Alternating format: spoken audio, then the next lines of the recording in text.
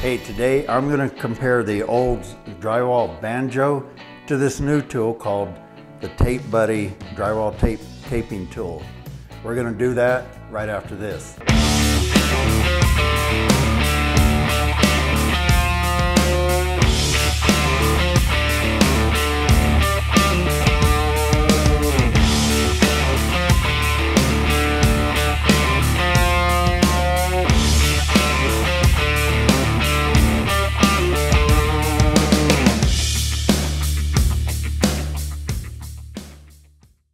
So hey, the old standard for taping drywall has been with a pan and a knife, or with a banjo, or with a bazooka like in this picture.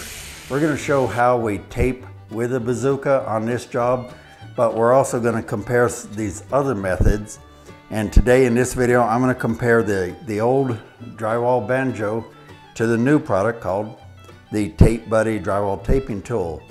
Now, I will tell you this is a sponsored video, so I have been paid for doing this video, but I never will give you guys a bogus review, no matter if they pay me or not. I'm going to tell you just what I think about this, and there are some negatives. I'm going to give you that, but I took this on because I think it is a good product for a lot of you. So first of all, let me get into who is this geared towards. Is this for a total novice, or is this for pros, or what? Well, this tool is basically for those of you that just do some drywall taping and finishing now and then, whether it's a small repair or you just dabble in it, or like if you're doing a remodel or a small job like this would be pushing it because this is like 3 rooms. It could take you a while, but if you want to save money, you can get it done with this. I'm pretty confident. Now, I have never tried this, so we're going to try it today and see what my actual opinion is, but I'm also going to compare it to this banjo. Okay, so let me talk about what I see as some of the advantages to this. Well, number one, it's made out of some really sturdy plastic material. I believe this is HDPE, and it's got a really sturdy feel, so I think it's going to hold up to whatever you put it through, as long as you don't try and use this as a ramp for your motorcycle or something.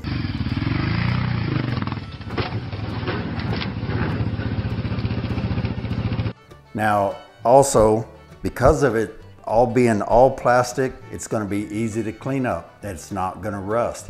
There's no parts to rust.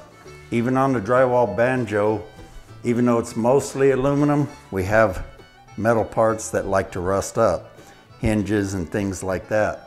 This doesn't have any of that.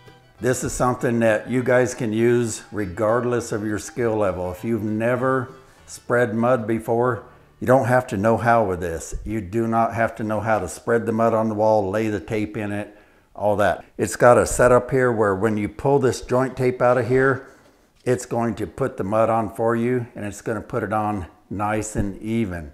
It's actually designed to put it a little bit heavier in the middle, and we'll show you a close-up of that in a minute. And that's gonna give you just a nice, perfect base of mud. Then all you gotta do is know how to wipe it and get it to adhere to the wall, to bed the tape. And I'm gonna show you that too. So it's lightweight. I think it's much easier to run than a banjo. It also could be used by 2 people, because the way you use this is basically you put the mud in here, you pull out a piece of joint tape and you cut it off and you go install it on the wall. Well, the next person, if you got 2 of you, he could walk over, or she, grab it, pull it out. So you could put on quite a bit with 2 people, but is it going to be as fast as a banjo or a bazooka? No, it's not going to be. That would be one of the drawbacks to it, is you can only pull out about 4 to 6 feet at a time. And so you're going to be putting a lot of little pieces on, whereas a banjo or a bazooka, you can do continuous runs. But now let's talk about this good old banjo.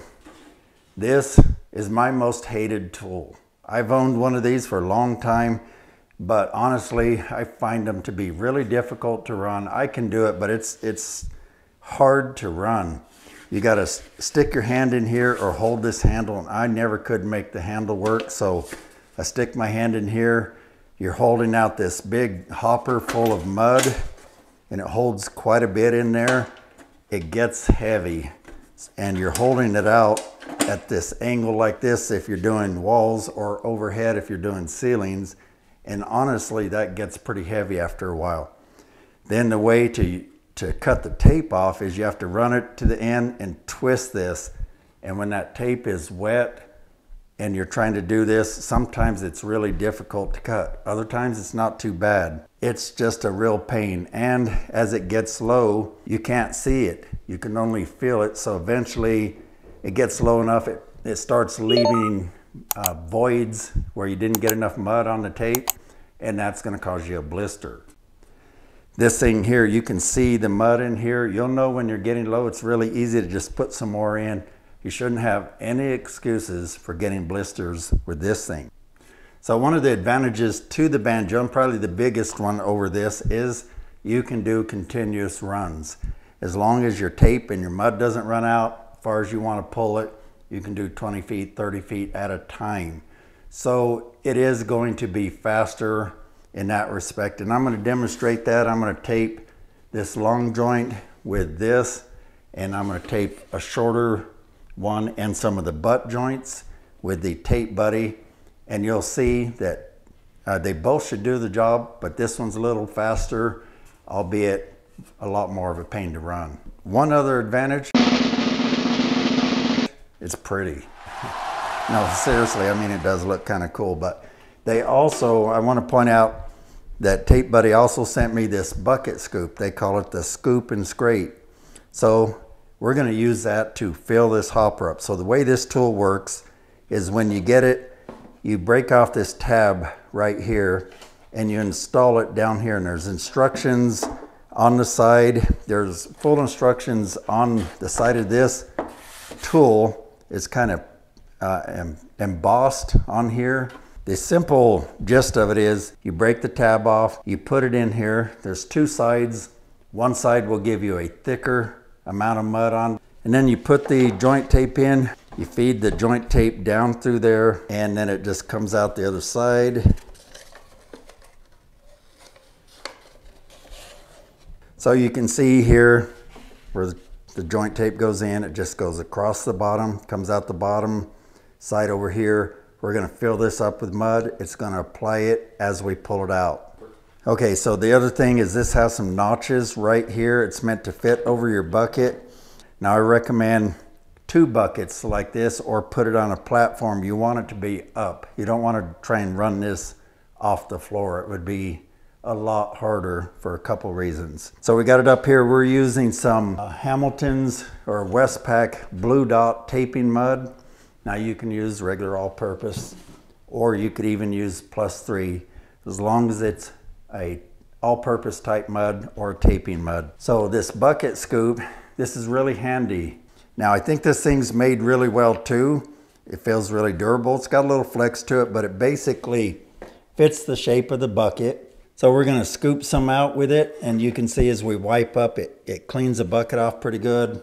Pull out a little bit, and then cut that off. And you want to have a scrap bin so you can drop your pieces like that into it. And then we're going to pull out about, I want to do one of these butt joints, so I'm going to pull out roughly 4 feet. We're going to have to put more on, so I'm going to say a little bit more than that. Then we just cut it off. Now we're going to come over here to this butt joint. So we'll come over here and just press it onto the wall and kind of center it. You can see I came up a little bit short. I know they're putting wide base on, so I'm going to pull it up a little bit. Okay, now I got it on. We just take like our 8-inch knife here.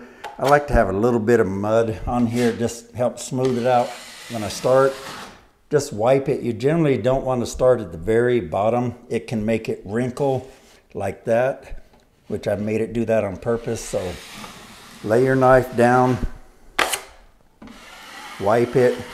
You want to wipe it till you've wiped out a fair amount of the mud, but don't wipe it too tight. So I'm going to show you in a second how to hold your knife right. That will help with that.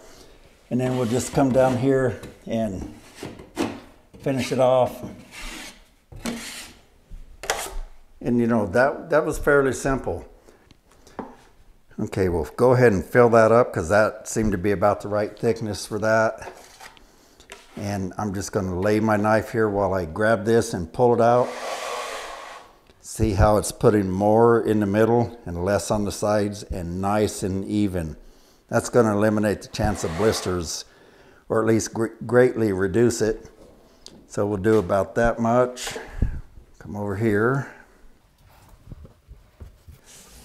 Now we could go ahead and put a second piece on, but a lot of times it's easier to do one piece at a time because I'm going to show you why.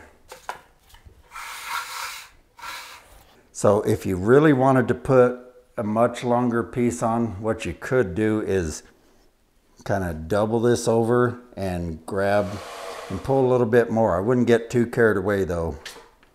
And that's probably going to do all we want to do over here. Okay, and you can see we got a fair amount too much. Well, simple to fix. We just come over here and cut this off like that. We want to leave a slight overlap. We're going to go from about here towards the corner first. So what you want to do is hold your knife at about a 45-degree angle, put medium firm pressure on it, and wipe across. Now, because we got this overlap, if you come up here and get careless, you're going to hit it. So just be careful if you do it like this, and we'll straighten that out a little bit. And then we'll do the rest of it across here. Okay, I see that I got a slightly dry edge right there. I can spot those. It's really easy to fix, but I'm going to flip that plate around and see if maybe I have this on the less mud side, because I was a little confused which way to put it. So I just filled that in, and that's really all you got to do if you're just going to tape that. Hey, if you want to increase your learning power 1000%, be sure to subscribe to my channel and hit that thumbs up. After you subscribe, look for that bell, click the bell, and you'll get notified of all the videos. Okay, since I switched this over to the thick setting and that side seemed to come up a little short, we're going to do this recess joint here and try and see if that makes a difference. And I have the mud at a better thickness. It's not so thin. Oops. I made the mistake of pulling up. I knew better. Don't pull up. You have to pull level or down, or there's a little blade there that'll wipe the mud off. So I'll just cut it off right there.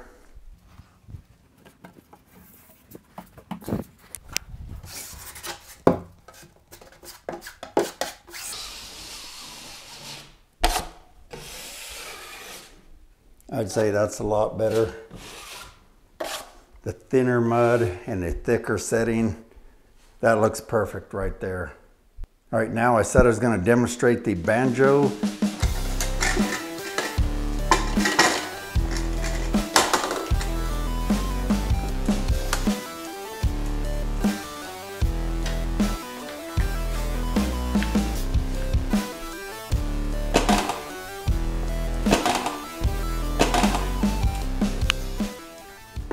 Okay, when you load the banjo up, you load it up like this with the paper curling up around the top and the mud goes in here. You generally want this pretty full.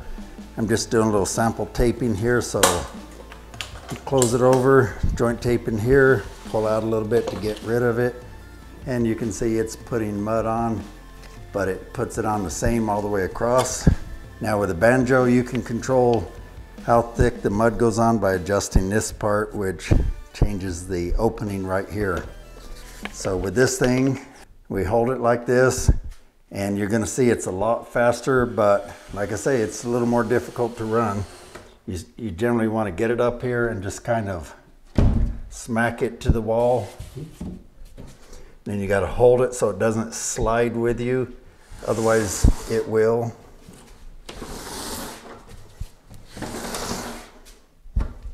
And then as we get to the corner, we figure out about how much we need, and it's going to cut off right at that blade, so we get to there and tear.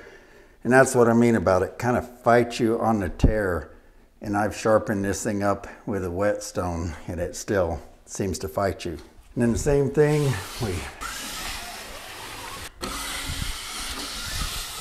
now you can see I've actually got the banjo set up to put even more mud on, but that's okay.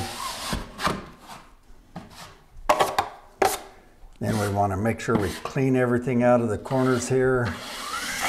And that's basically it for that. So what are my final thoughts on the Tape Buddy? Well, honestly, for small jobs, I would go with this, you guys. This is cheaper, easier to run. Yeah, you got to tear off a bunch of little pieces, but it gets the job done. And with all the advantages it's got over the banjo, I wouldn't break one out. Now, if you're going to do much like the size of this one, yeah, then maybe a banjo.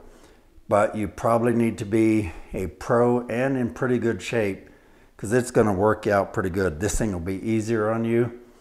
And hey, I think just about anybody could do this. I bet a 10-year-old, you could have your kids helping you pull this out, go stick it on the wall.